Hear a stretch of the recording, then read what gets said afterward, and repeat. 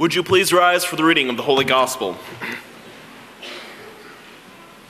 Gospel lesson comes to us from John chapter 15, verses 1 through 8.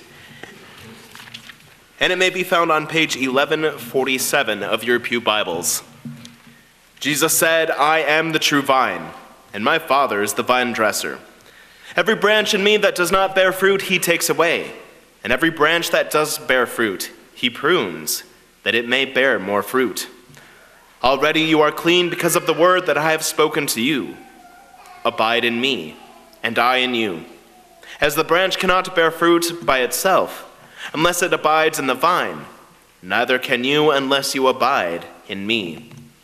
I am the vine, you are the branches.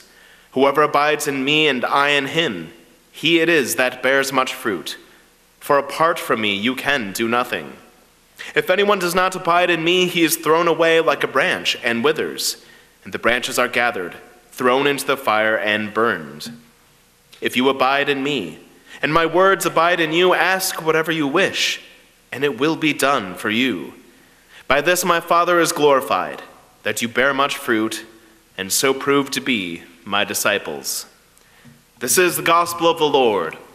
Praise to you, O Christ.